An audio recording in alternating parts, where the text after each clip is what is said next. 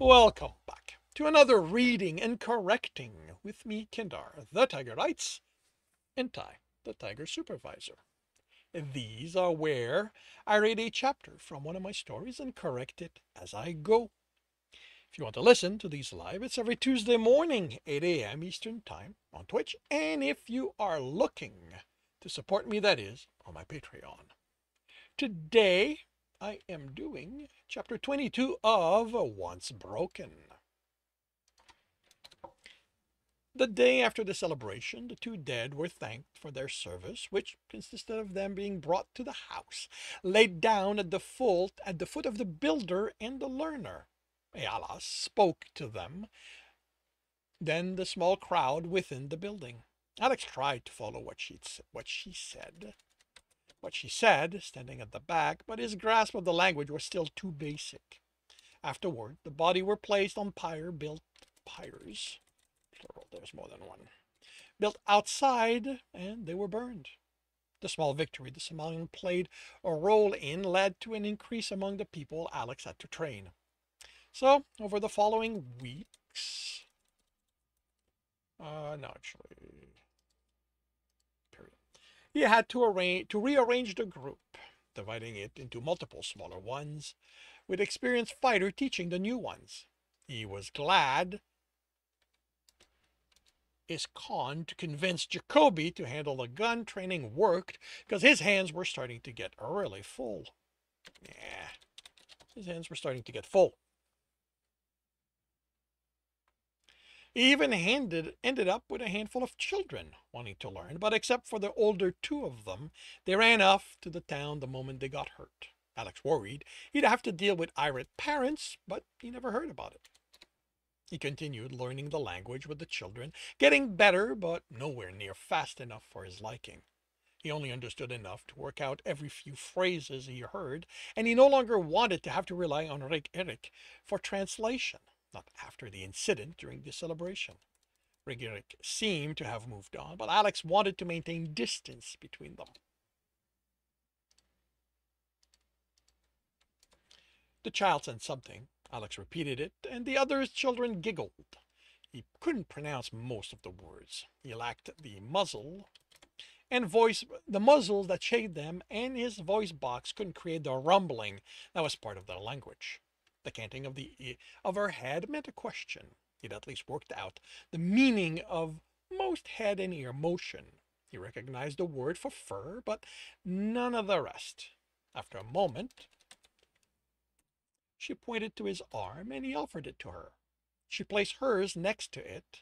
Her fur was the pale blonde that was common with many of the Somalians here. Also, like many, she had splotches. Hers were black. She ran a hand through her fur, then moved over his skin, canting her head. He smiled, understanding the question now, but he had no idea how to convey the answer. Fortunately, Sartas was now hung around the class, ready to help him. I don't have fur. He gave Sartos time to translate. Humans only have fur on their head. He ran a hand through his brown hair. It was due for a trim. He ran a finger on his chin and made a face at the bristle, and here too, if I let it grow. She took hold of one of his harness strap and moved it aside, revealing a line of paler skin. Alex opened his mouth, but didn't know what to say. He'd run out of tanning pills long ago, weeks ago, so his skin only remained dark where exposed to the sun. He looked at Sartos. I have no idea how to explain tanning to her, or tan lines, since my harness keeps that section of skin out of the sun. Do Somalians tan? Or I guess the sun would bleach the color from your fur instead. Yes, our fur gets darker if we spend most of our time inside or wearing clothing, the reverse of your harness. It happened to me when I was in the city. Humans require that we wear clothing as they do there. Alex nodded and listened to Sartos speak to the child. She ended with a very human quizzical expression on her face. As you can imagine, she hasn't seen anyone with fur not bleached by the sun. Even those who wear tool harness only wear them when they work. The child continued moving the harness strap as she moved her hand down, exposing more pale skin. Then she let go of it and reached for the waistband of Alex's shirt. Stop, he said in Somalian. He couldn't do the ear thing, though Somalian had to deal with telling someone to stop when they weren't looking. The child stopped moving, canting her head. Alex gently took her hand and moved it away. He had to say the rest in standard. That part of my anatomy is off limit to children. Now even Sartos looked at him quizzically. I know no one here covers those parts, but if you let kids' normal curiosity lead to exploration of your private part, don't tell me. I can deal with a lot, but that's one thing I don't want to know about. He hadn't seen anything like that, for which he was grateful. Alex turned the child's hand, and the bracelet she wore dangled, the small golden sphere on it oscillating. He looked around, and all the children watching him had such bracelet. The adult in attendance had necklaces with golden sphere on it, or one in their ear pavilion. Does everyone wear a representation of the source? He looked at Sartas when she spoke Somalian. She was translating instead of answering him. The child looked at her bracelet and spoke. The cadence gave the words a sense she'd repeated them often. There was something about being part of. He lost the thread after that. He looked at Sartas. That's too advanced for me.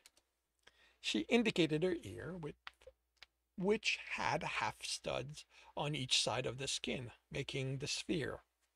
We show our connection to the source by them. They are a reminder we are part of a greater community than simply us, this town, or even this planet. That everyone is connected to everyone else through the source. Alex nodded and filled the information away, going back to the lessons. After another 2 weeks, he could follow simple conversation if the people spoke slowly. It helped that other than the children from the classes, Alex spent most of his time with the fighters he trained. When he joined them at the tavern, they made sure to keep the conversation to a level he understood, and they'd also picked up a little standard, so he didn't always have to mangle their language. They were at a table in a corner, Alex against the wall, with a view of the door and the seats on each side vacant. Somalian were tactile, constantly touching each other as they spoke, but none of them seemed comfortable touching Alex unless they were fighting. Figured his lack of fur made him too alien for them. Roderick had been the only one who'd sat next to him and touched him. It hadn't been sexual or even suggestive. A shoulder bump, a hand on his arm, same as the others did among themselves. And before he'd realized the Somalian was interested in him, Alex had been okay with it. Now he was happy Eric wasn't joining them. But the lack of touching made him miss Tristan's touch even more. He didn't care that each one had been an act of calculated to make Alex want him. He wanted Tristan to touch him right now. What? Alex looked around the table, the silent table, the expectant eyes on him. The Somalians burst out laughing. Alex Farr, Jandin said. People here, not away. And the people here should say interesting things, he mumbled before sipping his mug. It was fruit juice, the base for one of the alcoholic drink. He got head canting as a response, but didn't bother explaining. Ask a question, Jandin said. What Alex do? I teach you how to fight. The negative tilt of the ear, he pointed up. There, space. Alex looked in his mug, working out what he could say. As comfortable with violence as they were, he didn't think they'd understand the level to which he and Tristan immersed himself in it. I'm a coercionist, he finally answered. The exchange of looks told them they didn't understand. I work with computers, make them do what I want. They spoke among each other, the conversation becoming fast and excited. Alex understood computer, since it was one of the few standard language words that had become part of their language.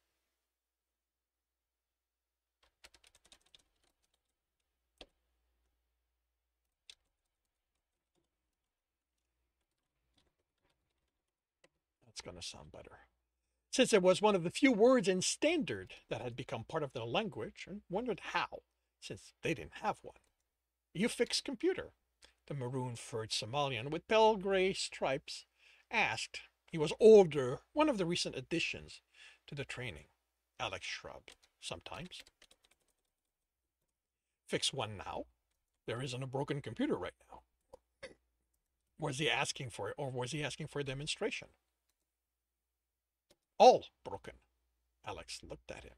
The only computer you have is the weather station, and it's working fine. Jendon, the most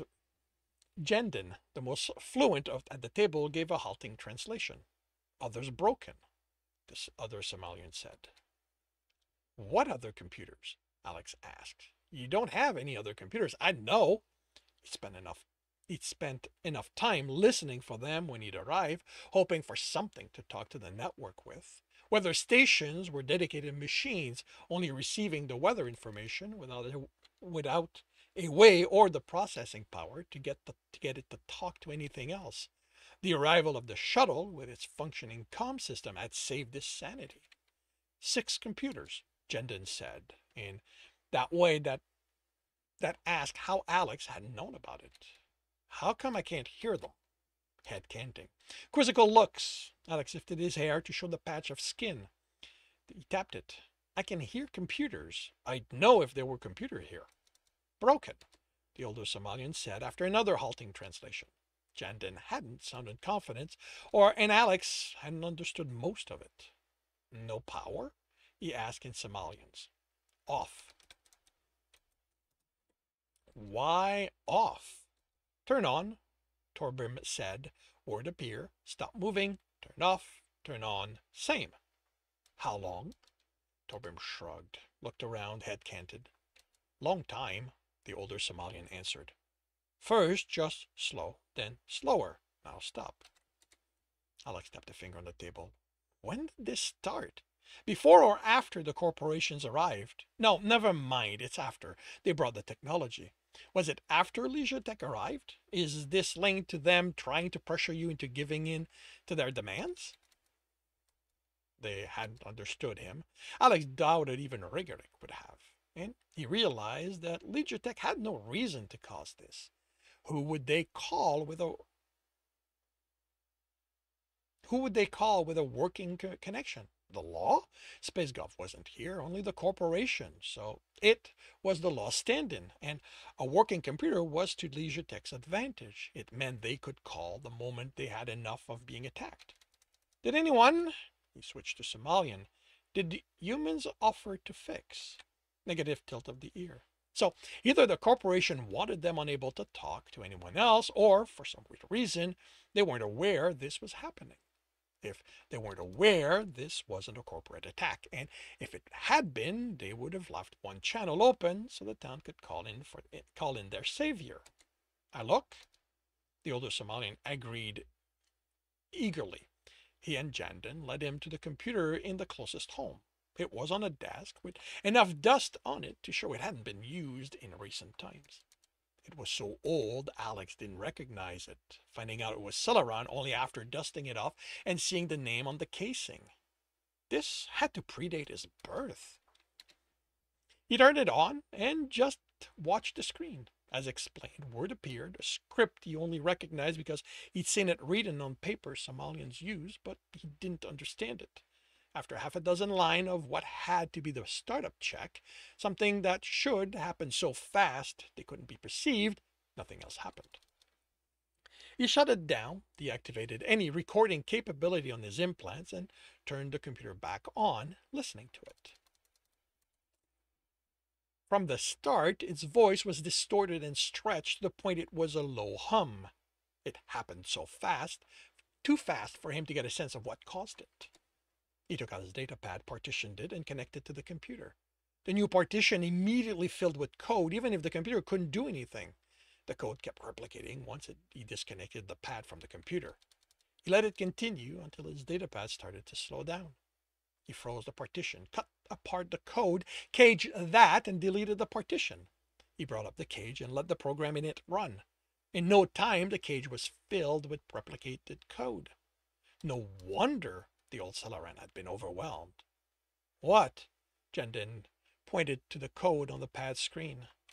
Alex studied the code. That's a malicious program. It was simple but elegant. The coder who'd written it was skilled. It's what's causing the computer to stop working. He realized this was beyond Jandon's comprehension, but before he could figure out how to simplify it, a new voice was speaking, translating.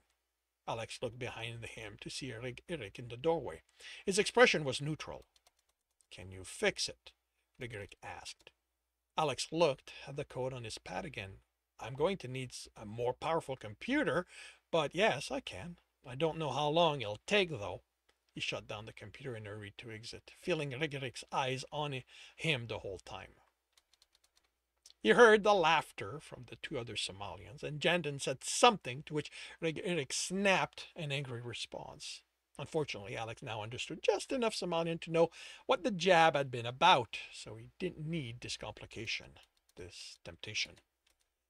Jacoby looked up from the work he was doing. The outside of the hover was without panels now, many of the components pulled out, newer ones on a tarp, waiting to go in. Alex hoped there wouldn't be a need to fly anywhere for some time, because this didn't look like it would be quick to put back in place. Jacoby raised an eyebrow, then looked at the sky. It's not dark yet. What are you doing back here? Your new friends throw you out? Fuck off, Jake. Don't. Jacoby snapped his mouth shut and went back to work. Alex sat at the control and was pleased that even with the work Jacoby was doing, the power was still on. He didn't want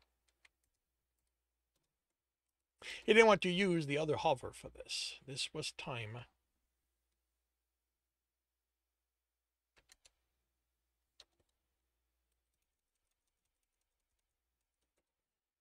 This was a time when he didn't want a connection to the network. Most coder put instruction for their programs to call home so they could keep track of how it was proceeding, and some could work around shutdown comm system.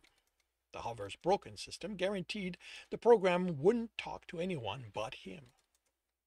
Alex created a partition within the hover system, walled it off, then added security to ensure the malicious program couldn't escape. From the little he'd seen of its code, if it found a way out of that cage, it would fill the hover system so fast Alex wouldn't have time to stop it. He released the code into the cage and set to work. First, he tried to erase it, but as he expected, it reproduced faster than he could cope. He released antibodies, but even that was too slow and got eaten up. By then, the cage was filled and he could barely make out the code anymore. He wiped it, reinserted the code, and slowed the system as much as it would go. For all intent, the hover was now inoperable, but he could watch the code work, saw it bloom around itself. Yeah, this was going to take a while. Part of what made this take longer was that Alex had to go from one hover to the other to do his research. It would be easier to bring the other hover out of the forest and closer, but Jacoby had removed so much of it, it couldn't fly anymore. He confirmed this wasn't a corporate operation, or at least not one using code that had been collected before. The database of which corporation used what kind of code and grammar was extensive, and new code didn't operate for long before being added to it. As much as corporations didn't want their own code to end up in it, they depended on the database to know who was attacking them. It also confirmed this wasn't a known code, so not a large operation, and no one who'd encountered it before with information on how to deal with it.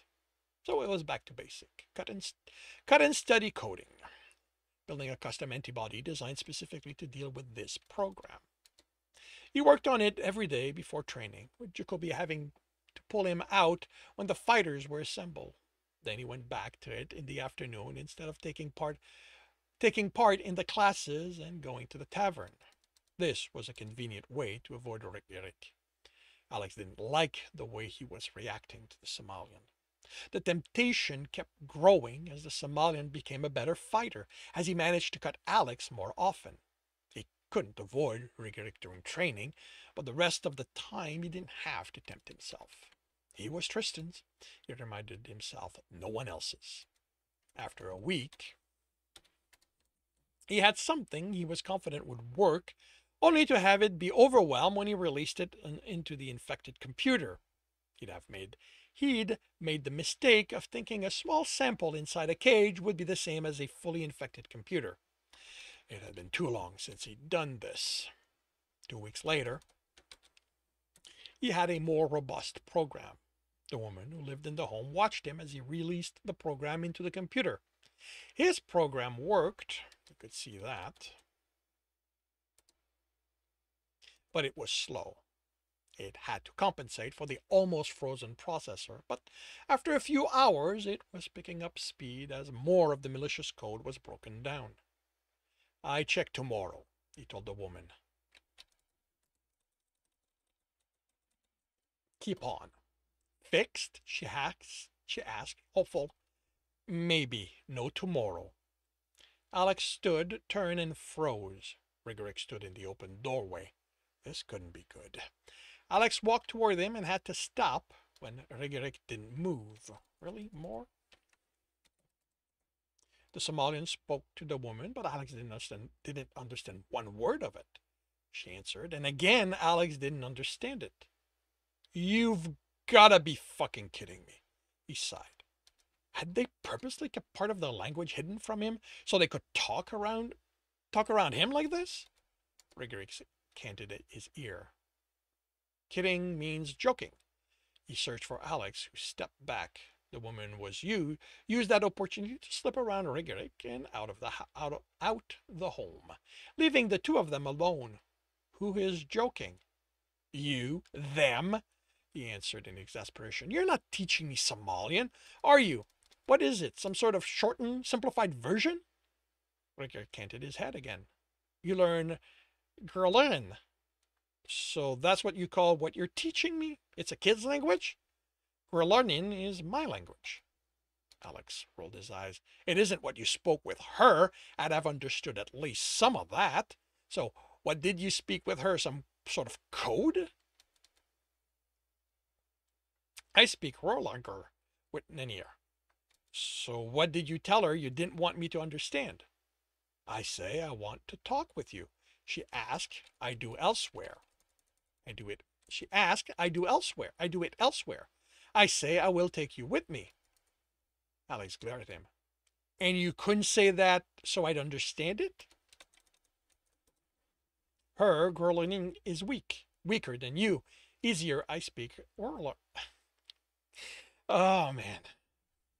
Rollager.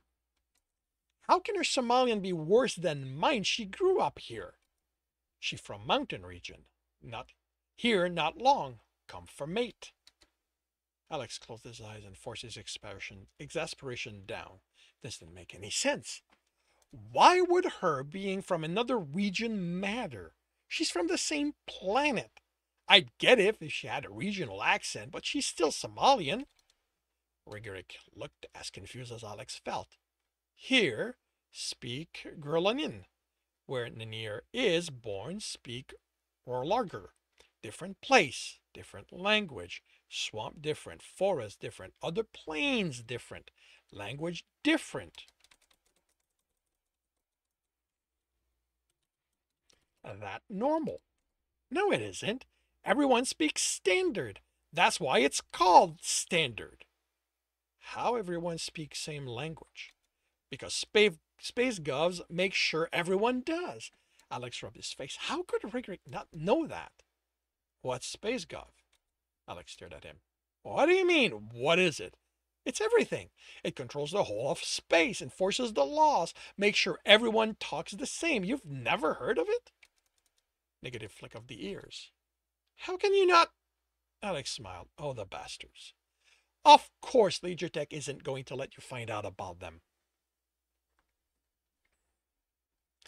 You know what? I'm going to change that. Because there's been other corporations here before.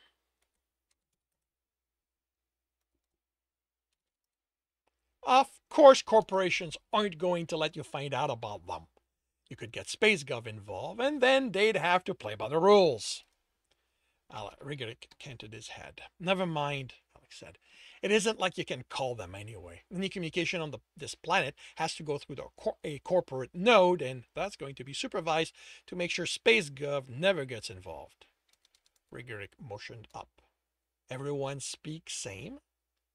I'm guessing there's a few primitive planets. They'll have their own language still, but yeah, if they have access to space, they speak the same language. Rigerick looked at him with what Alex could only interpret as shock. How many languages does Somalia have? Rigerick shrugged. I know Gurlana, Rolagar, Klekturk, many others. Alex indicated the computer. But you have those broken. It wasn't always. What do you use them for? Call family who went away, friends, mates. But you can talk to everyone else on the planet, in space, the whole of the universe. Why? Alex opened his mouth and found he didn't have an answer. He was so used to it that he'd never considered why someone else might need all those possibilities. I don't know. To find out what's out there, out of curiosity. What version does Tristan speak? Human. No, he spoke something like what you did. Eric canted his head, and Alex tried to recall when he'd heard Tristan speak it. It was in the city, so I guess you haven't heard it. When he looked back at Rigerick, the Somalian was close to him. Alex placed a hand on his chest to keep him from coming even closer, wondering why he hadn't even considered reaching for a knife. Rigerick's skin felt hot under his fur. Alex? The Somalian's voice was soft. I am strong. Don't do this. He tried to sound stern as he pushed Rigerick back, but all that happened was his hand sinking deeper into the fur. I am strong enough. Unlike the last time, Rigerick didn't reach for him, but his desire was visible in his eyes. I'm not Somalian. I know. The words were breathed with desire in them. Alex growled at Rigerick, or at himself. He didn't know. He pushed harder, and the Somalian backed up a step. I told you, I'm taken. Rigerick sniffed the air. I can smell what you want.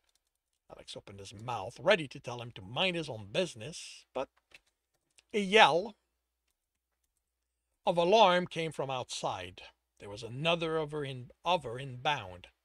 He and Rigerick ran out to get everyone ready. This concludes chapter 22 of Once Broken. If you are enjoying this, please leave a like. If you want to know when the next chapter is going to be up, subscribe, hit the bell. If you want to read the book, as well as the others in the series, they are available at all major e-retailer. If you want to support me and get access to basically everything else I've written, that is on my Patreon. And if you want to listen to these live, it's every Tuesday morning, 8 a.m. Eastern Time on Twitch. The links are in the notes, and with that, I shall wish you a good day.